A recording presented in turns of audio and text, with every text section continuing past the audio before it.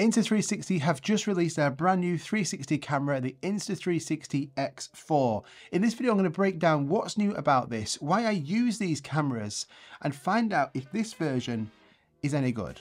Let's get into it. So I've been a big fan of using these 360 cameras, the X3, I had the X2, and now the X4. And I find with 360 cameras, Insta360 are simply untouchable. Why I like using them is because you've got two cameras. So this will give you a completely different perspective. It'll give you a 360 view of your surroundings. And then it gives you that option afterwards to decide exactly where you want that framing to be. So all you have to do basically is hit record and it will film out of both the front camera and the rear camera. Then afterwards on the app or on the desktop version, you can decide afterwards exactly what you want that framing to be. You can also choose the aspect ratio. So it gives you lots of different options after the fact, which action cameras simply don't do. And we've also seen InvisiSticks from different manufacturers, but the Insta360 versions, these are the best. They are super lightweight. All you do is connect this to the bottom of the X4. You just extend this out and then you have it out in front of you, and then this whole invisible stick literally becomes invisible in the software. You don't have to do anything, it just automatically takes care of it. So you can get, again, this really cool angle from either high up, in front of you, behind. I'm using this InvisiStick all the time, it's really good. But what I've always found to be a downside to these cameras is the actual video quality. It's never been like really sharp and fantastic quality coming out of these 360 cameras. However, what's great to see is that the X4, it's now had a camera upgrade. This now shoots in 8K resolution up to 30 FPS. Now, why this is fantastic is that when you're shooting in 8K, it's shooting in 8K on both of these cameras. So on the previous version, this shot in 5.7K out of both. Now, when you would go to then export that video, you can only actually export in 1080p on the X3, but now because this is filming in 8K, you can actually export this now at 2.7K, so a bump there in the quality. And I find the video quality from this certainly looks a lot better. You see good amounts of detail, nice dynamic range, the colors look really good coming straight out of this without any need for any post-processing. So if you're a complete beginner, you're not familiar with color grading, I think the colors coming out of here look really good, nice and sharp. Now, a lot of action cameras, the sharpness is actually too much. I find this, again, straight out of camera. With all of these shots here, there's no editing done whatsoever. This is giving you a real world example of what this is going to look like if you just hit record yourself. And it also handles the highlights well. If you look into the skies, there's no highlight blowout. So I think the colors and the way it actually handles all of the sharpness and detail is so much better now. Now, this shoots in 8K up to 30 FPS, but you can still shoot in slow motion. So it's got 5.7K up to 60 FPS, and you can shoot at 4K up to 100 FPS. And you can also take really nice photos on here as well. So I was using this a lot in Paris, taking photos. Now, rather than giving my camera or this camera to somebody else, asking them can they take a shot, all I had to do was, again, connect this to the selfie stick, extend this all the way out, and then it actually takes a photo. Now, it can take multiple photos, but it can also take a 72 megapixel 360 photo. And this is great, again, in a rushed, busy environment like this, you're not sure about the framing, you just want to take that shot. You might want to take multiple shots. But the best thing is that I can just extend this, hit self timer, so it's going to take a picture every 3 or 5 seconds. And then afterwards, when I get home or when I'm sat having a drink or something, I can then go into the app and I can actually choose exactly where I want that framing to be. Because again, with that photo, it captures everything from the front and the back, and the stitching is spot on. So again, these examples here, I've taken a photo, and then afterwards I can decide exactly where I want the framing to be. This is what makes it so much easy for, especially for travel. If you just want to take a camera with you, capture video and photos of both you and the surroundings, these are a great choice. Now, in a lot of my testing, I was shooting in 8K 30 FPS to get that highest resolution. Now, when I heard the word 8K, I was thinking, how is this going to handle overheating? And what is this going to be like for file sizes? So for overheating, I had no issues actually with the camera overheating. I didn't have any warning messages. Now, I was moving around, so I feel if you're actually moving around with the camera, it's not just static in place, then you're not going to have any issues filming in 8K. If you want to have this in place and just filming something statically, like on a tripod, then I would probably keep it in 5.7K. But in relation to overheating, I was pleasantly surprised that there was none, so that's really good.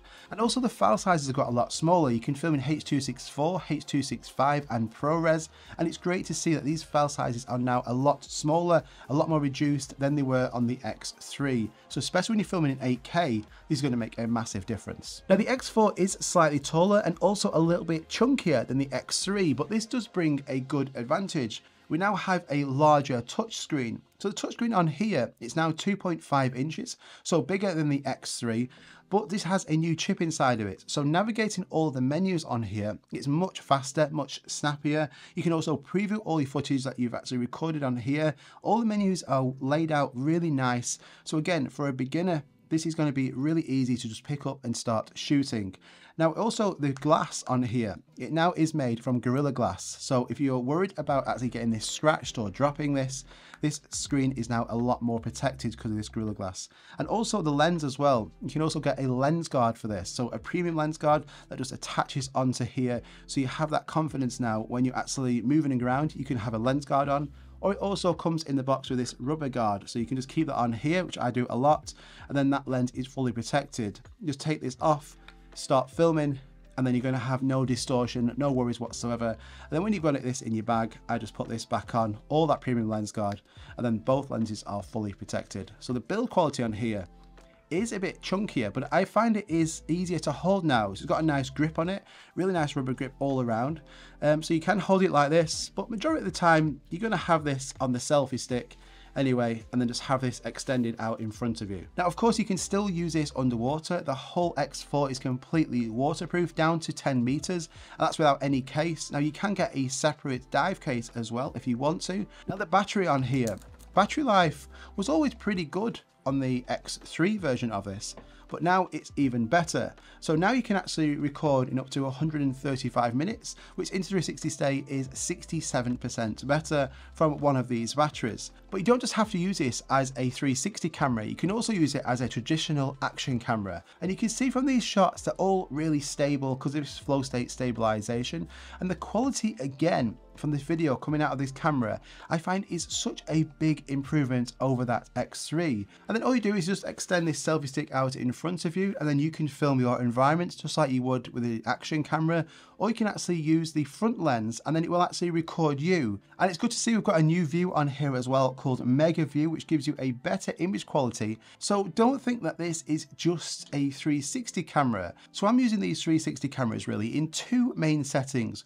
One, when I'm actually filming on my own, and this can then act as my own personal cameraman. All I've got to do is actually just hit record, and it's going to film that whole environment for me. So a lot of the time I've actually just got this on a tripod or on my bike mounted, and then it's going to film not only me on the bike, or it could film the environment, or I could have this just set off to the side, and it's going to film everything. And then I can frame afterwards exactly where I want that framing to be without any hassle. So that's really good. And then the other setting is in a family scenario. So this example, Paris, I don't want to be focused on the camera solely, going through all the different menus and settings. So all I have to do on here is simply just hit record. And then I can transfer all the files to my laptop or to my phone. And then I can choose afterwards, after the fact, once I got home, exactly where I want that framing to be. It just makes life so much easier when you're out with the family. And it's also great for capturing memories of your children as well. So if you were to give your child one of these cameras, if you were to give them a normal action camera, they're going to be running off, they're going to be pointing this everywhere, and it's going to be really shaky, and that framing is going to be terrible.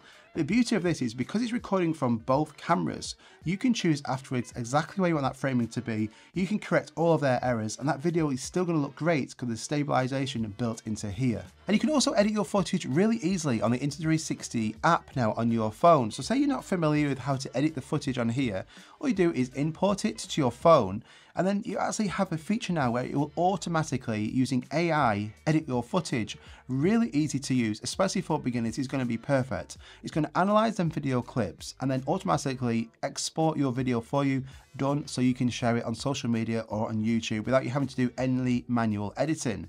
It's great that you have now a choice. Either let it do it for you automatically via the software, or you can manually edit it and show exactly where you want that framing to be yourself. you now have that choice. But you can also change the aspect ratio as well. So let's just say I had this out in front of me and I was filming a horizontal 16:9 video. But I want a portion of this to actually put on my Instagram, so an Instagram story. So I want that now to be vertical. So you can then go afterwards, after the fact again, in the application and change the aspect ratio from 16:9 to vertical format for Instagram stories, maybe for an Instagram post. It gives you all of these different options. It is really, really clever. And if you edit in Premiere Pro, it has a plugin which supports all the files on here. So you can edit everything from this camera directly in Premiere Pro, skipping the need to use the Insta360 Studio app. So the price of this is $499. I'm going to link it at the top of the description where it's currently in stock. It's great to see the video quality now is much better. Battery life has an improvement. So overall, I highly recommend these 360 cameras. These are always in my camera bag. I use this as a tool for me all the time because I can then either use the 360 cameras to film me, film my environments, capture memories when I'm out on vacations, or simply just use this as an action camera. But now because the quality is better, I'll be using these even more. So let me know what you think about the Insta360 X4. Have you got the X3 and you're considering upgrading? Would you upgrade to this based on the spec and what I've shown you so far? I'm going to be doing some follow-up videos on this as well, so make sure you subscribe. Hit the like button if you enjoyed this video, and I'll see you guys on the next one. Bye-bye.